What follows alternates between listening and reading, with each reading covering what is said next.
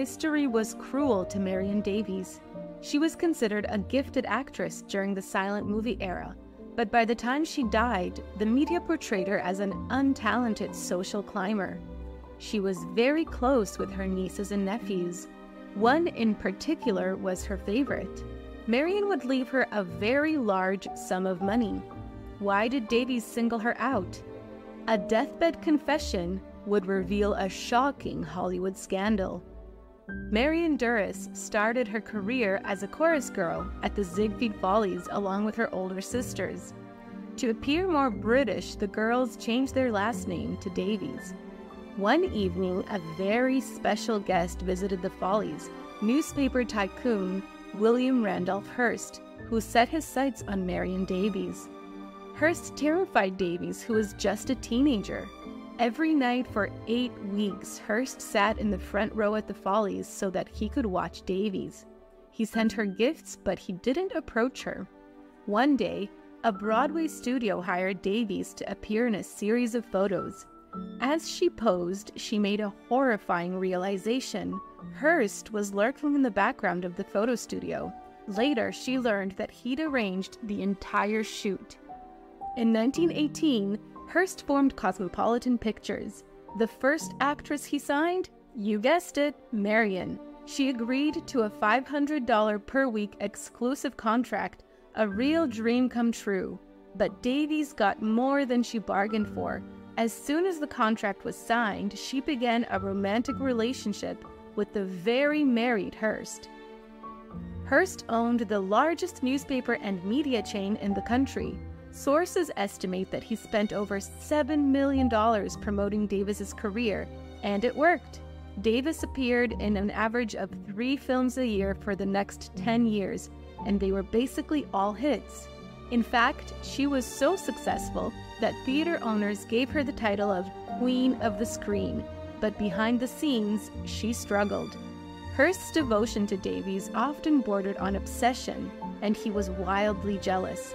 He even controlled who she acted with, often insisting that she be cast opposite middle-aged or gay leading men. She was known for her sense of adventure and wicked sense of humor. Making people laugh was Davis's forte.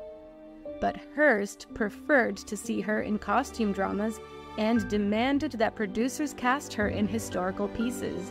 Hearst's meddling did a lot of damage to her career. Throughout the Roaring '20s, Hearst and Davies were inseparable, despite the fact that Hearst was still very much married to his first wife, Millicent Wilson. Wilson refused to grant him a divorce, but she eventually moved to New York. Hearst and Davies were free to shack up together. They moved into Hearst Castle, a beautiful palatial estate overlooking the Pacific Ocean. While they were not official on paper, they never really tried to keep their affair a secret. It was known as the worst-kept secret in Hollywood. Hearst Castle became the playground for Hollywood superstars like Clark Gable, Carole Lombard, Charlie Chaplin, Buster Keaton, and so many others. Guests would arrive by private train or fly into the private airstrip.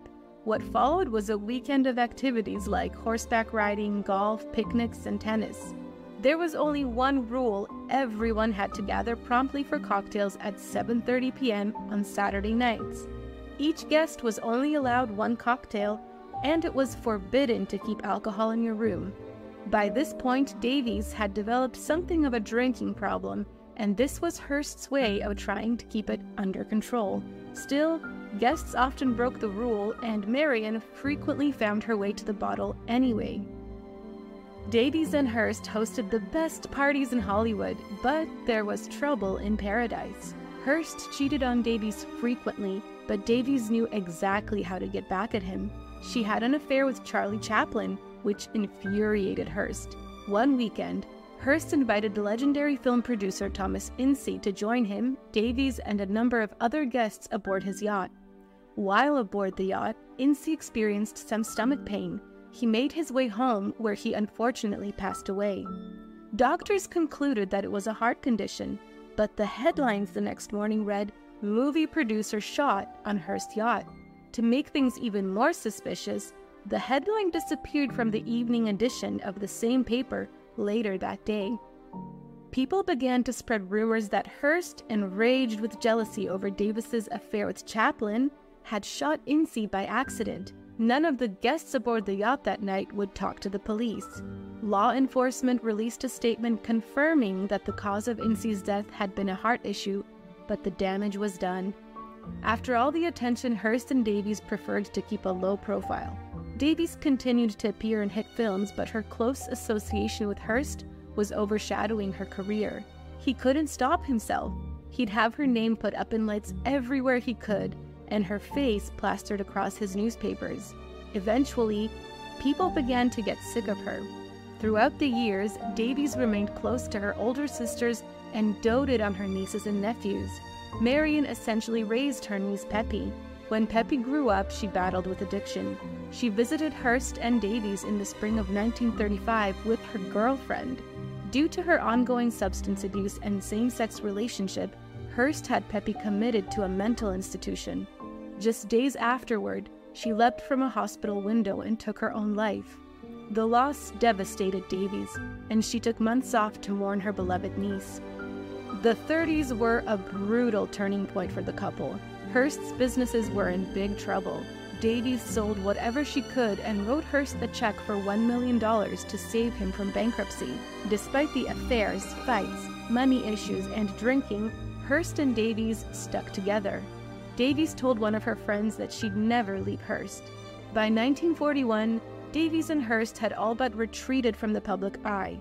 That year, director Orson Welles' masterpiece Citizen Kane came out. The film's Kane was a wealthy media magnate who lived in a castle and whose second wife was an untalented opera singer with a drinking problem. The comparisons between Kane and Hearst couldn't be denied. Instead of ignoring Kane, Hearst tried to block the release of the movie. This only drew more attention to how similar he was to Kane. Welles denied that he based the character of Susan Alexander Kane on Davies, but the damage was done, and the idea of Davies as a sad, failed actress followed her to the grave. During Hearst's final days in 1951, Davies was very upset. Hearst's sons ordered doctors to sedate her. Davies woke up in an empty bed. Hearst had passed in the night. His associates had removed his body along with any evidence that he'd ever lived in the house with Davies at all. She never had a chance to say goodbye. Davies didn't attend the funeral.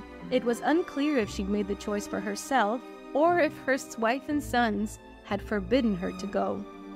After all, he never did get that pesky divorce.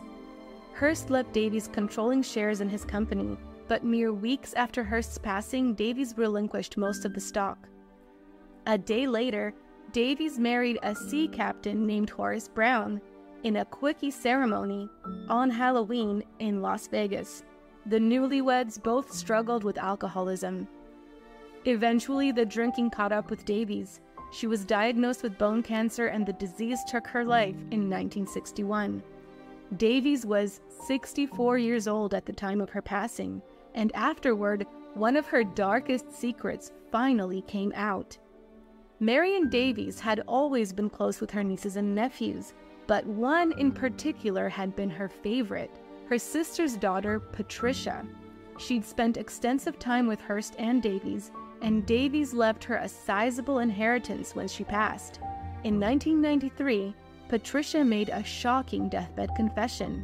She revealed that Davies and Hearst were in fact her real mother and father, not her aunt and uncle. At the beginning of their relationship, Davies got pregnant, and Hearst sent her to France to give birth away from prying eyes. At the same time, Davies' sister Rose lost a child. Davies gave Rose the baby, and they fudged the paperwork. Both Davies and Hearst confessed their secret and circumstances of her birth at different times. Patricia was finally free to reveal who she really was. Marion Davies' circumstances did not allow her to raise her own daughter with the man she loved. This was perhaps even more tragic than her false legacy as Hearst's untalented social climbing mistress. Thank you for watching. Please like and subscribe for more fascinating content.